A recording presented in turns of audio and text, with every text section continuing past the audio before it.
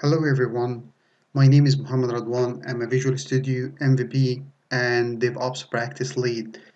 And in this video, I'm going to take you in a walkthrough for how to develop a VSTS extension and how to configure a continuous integration and continuous delivery pipeline for automated the deployment for a different staging environment. So let me go walk you through the agenda for this video. First is to create publishers, IDs, and VSTS account. And since I'm going to show you how to deploy for different environments and the staging, then I'm going to use different publisher ID. So I'm going to create 3 publishers ID and also 3 VSTS account so I can have a separate publisher ID and VSTS account for each environment. The second step is to develop a normal SPA or single page application just using HTML and CSS and JavaScript. So it's just a normal development.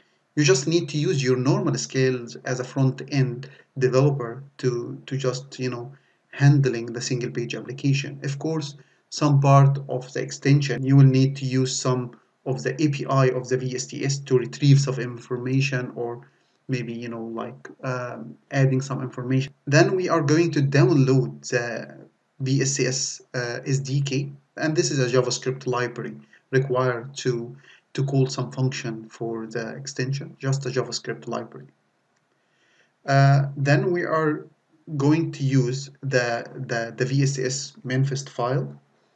So, and this is the manifest file that we just, structuring our extensions, and as we will see in the video.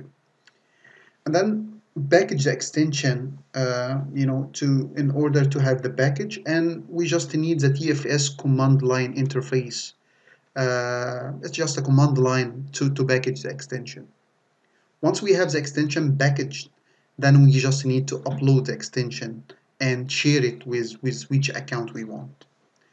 After that, I'm to install the extension on the account, and then I'm going to configure a continuous integration, then configure a continuous delivery pipeline, and then I'm going to discuss some errors and notes which I faced during my work. I would like to thank you for watching the video, and please, if you have any question, don't hesitate to contact me. Here is my blog. Thank you.